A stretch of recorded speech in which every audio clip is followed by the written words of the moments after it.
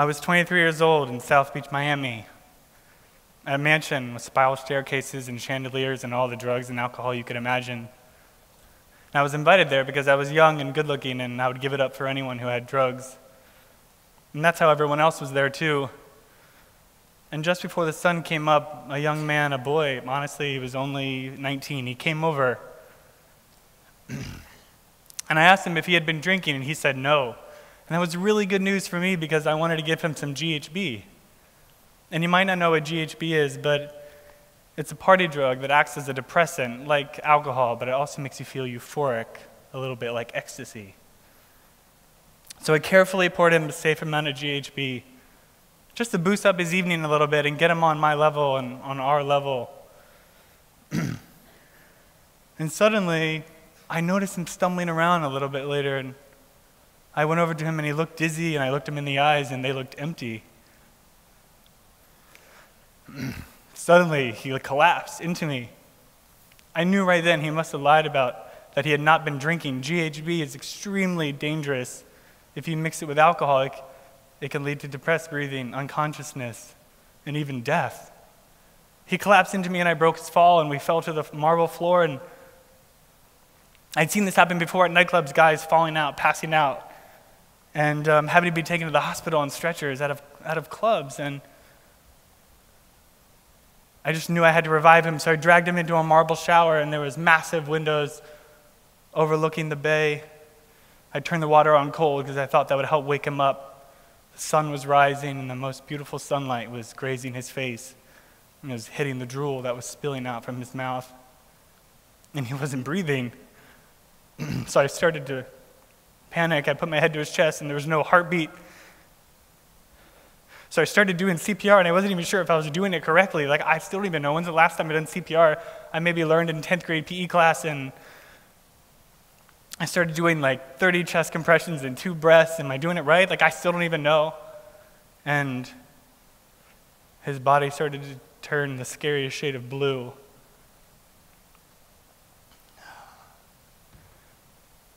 I looked down beyond his wet, glistening torso, and I noticed that he had defecated, and that's when I knew he was going to die.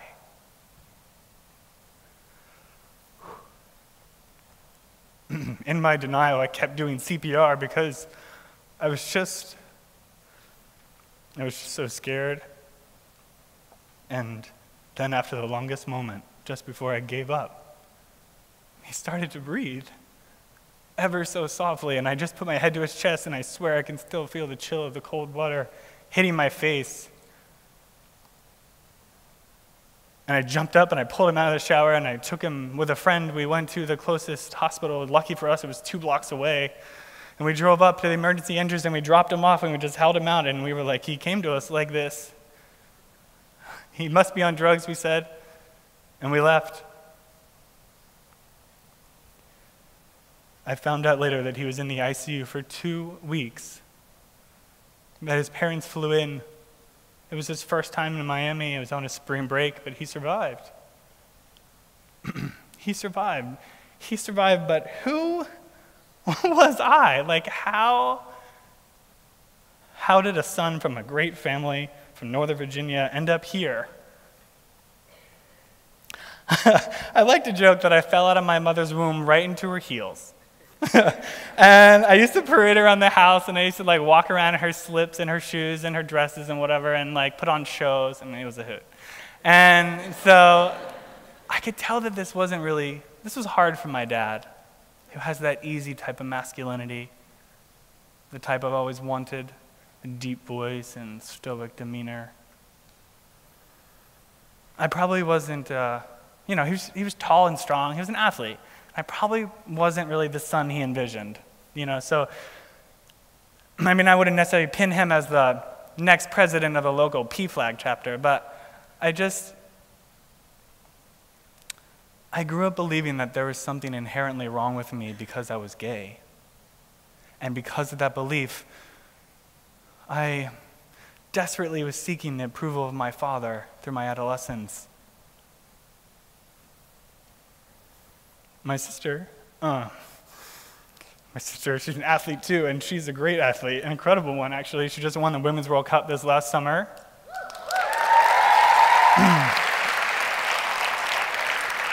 Okay, back to me. So, and this past weekend, she just qualified for the Olympics. So, yeah. Okay. So, she was always on the front page of every newspaper, winning every accolade you could imagine. I was always so proud. But I just felt like I just never could measure up.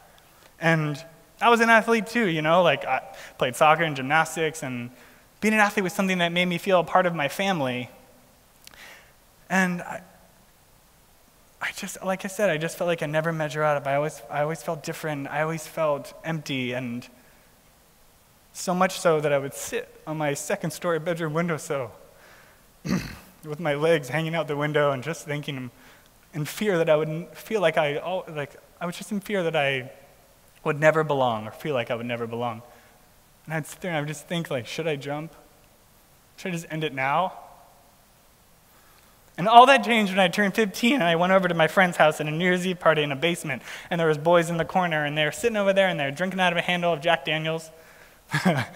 And they were like, hey Kyle, you want a drink? And first drink. I was like, yes. Yes, I need a drink. I needed a drink when I was 2. And so I went over there and I filled up a red Solo cup of Jack Daniels to the brim. Oh yeah, y'all feel me. So I filled it to the brim and I drank all of it in probably 1 or 2 swigs. And for the first time in my life, I didn't have to feel, I didn't have to think, and all of those feelings of not being good enough and being just feeling less than just disappeared. And as the liquor filled me up, I didn't feel empty anymore. I had found my cure. And of course, the room went spinning, and I blacked out, and I threw up everywhere. I probably ruined everyone's night, but I wanted to feel that way for the rest of my life, and I couldn't wait to feel that way again. The funny thing about becoming an alcoholic is that everyone tells you that alcohol is the problem, but what they don't understand is that alcohol isn't the problem, that it's the solution. That I drank to feel better, and when I did, my life got worse and worse, kind of like a hurricane tearing through the lives of the people that I loved. First, as a category 1, and then eventually I was a full-blown, devastating category 5. I drank all the time. I tried to hide my drinking from my friends and family. I snuck liquor from the cabinets, and I went out drinking underage, and I drove home drunk. And one night I drove my car into 4 police officers that were cleaning up a previous accident in front of the Pentagon at 4 a.m., and I got a DUI, and I went to jail. I went to college. I got kicked out, and I didn't graduate. My sister was on her hospital. My sister was in the hospital for a pulmonary embolism, potentially on her deathbed, and I couldn't even show up for her. I put myself in situations where I was raped because I just wanted to get high. I put my friends, family, everyone around me in danger just because it was so painful to be in my own skin. And the more I drank, the worse I felt, and then the more I needed drugs and alcohol.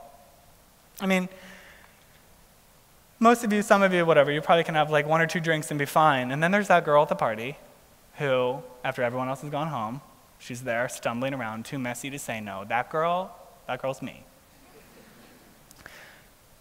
I'm dropping off that boy's unconscious body in Miami to the hospital.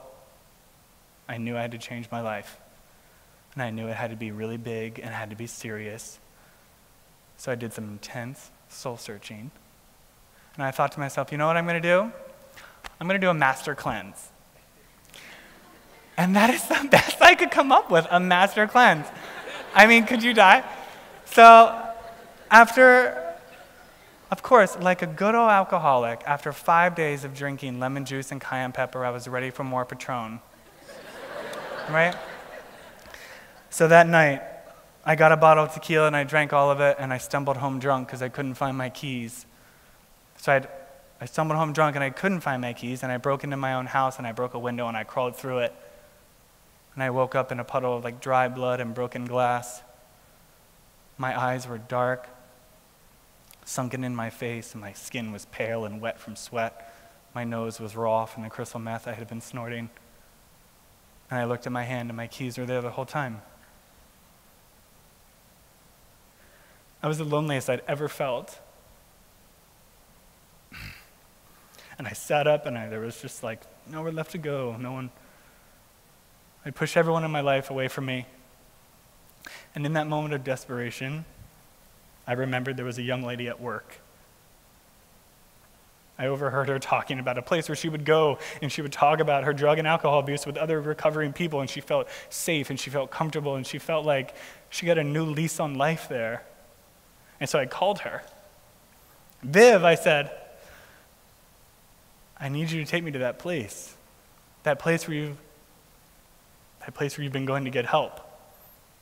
And she said, I'm on my way there right now. And I said, can I come? And she said, yes. She was like, I'm driving down your street. So I stumbled downstairs and I went outside, and there she was pulling up in her Ford Explorer, and I jumped in the front seat. And I went to my first 12-step meeting with her, and I'll never forget this day for the rest of my life. And I walked up. It was a white clubhouse on a corner lot next to a tow yard, and there was intimidatingly attractive men outside smoking cigarettes and laughing. And I walked into the front door, and there was a greeting line of people with huge smiles on their faces and holding out their hand to shake mine. And the first person I saw was my hairstylist. And the first thing he said to me was welcome home. I walked into the next door. The air smelled like a fresh pot of coffee on a Sunday morning, and the chairs were mixed matched, and the walls were white, and they had uplifting slogans on them like "Easy Does It" and "Keep It Simple." God, everybody looks so different than I imagined them, like the bums on the street. Professionals, businessmen and women, students, young teens, housewives, every race, color, and religion. Alcoholism didn't discriminate. I sat down in my seat, and there was a lady at the front, and her name was Doris, and she told her story. And everything that I felt as a child, she was putting into words so articulate. She articulated them perfectly, just about all the loneliness and inadequacy that I felt. I sat down, and my tears ran down my face, and I looked around the room towards the end of the meeting, and everyone who looked so intimidated at first now looked more and more like family. My heart began to soften, and the ice around it began to melt.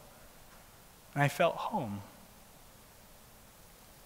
I got up to leave, and they grabbed me, and they said, please keep coming back.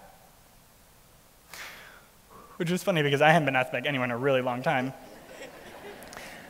And so I went back every single day. And my life got better, but my first year was so hard.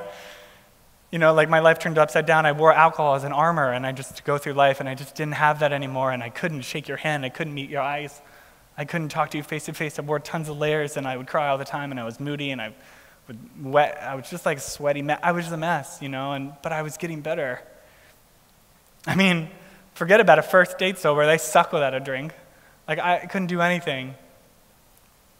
After 6 months, I led my own crystal meth meeting, 12-step meeting in that same clubhouse, and I would show up early, and I would put the chairs in a circle, and I would make the coffee and set out the literature for newcomers, and every time someone would come in, I'd greet them with a hug. It was new.